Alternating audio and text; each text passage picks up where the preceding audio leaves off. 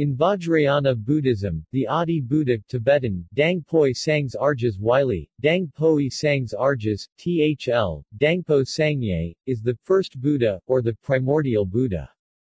The term re-emerges in Tantric literature, most prominently in the Kalachakra. Adi means first, such that the Adibuddha was the first to attain Buddhahood.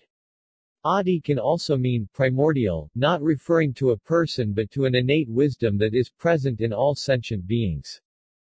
In Tibetan Buddhism, the term Adibuddha is often used to describe Samantabhadra, Vajradhara or Kalachakra. In East Asian Mahayana, the Adibuddha is typically considered to be Vairocana.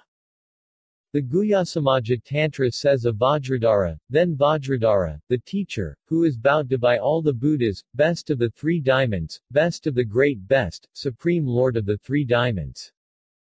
Alex Wayman notes that the Pratipadayotana, a tantric commentary, states that the three diamonds are the three mysteries of body, speech, and mind. Wayman further writes, Song Ka Pa Makhan, Grell explains the Lord of Body, displays simultaneously innumerable materializations of body, Lord of Speech, teaches the Dharma simultaneously to boundless sentient beings each in his own language, Lord of Mind, understands all the knowable which seems impossible.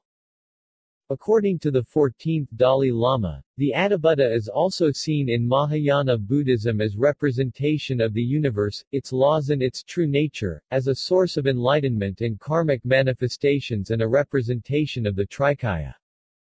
Within the Nichiren school of Japanese Buddhism, the Nikko lineage, specifically the Soka Gakkai and Nichiren Shoshu, regard Nichiren as the Adi, primal, Buddha and dispute the contentions of other sects that view him as a bodhisattva.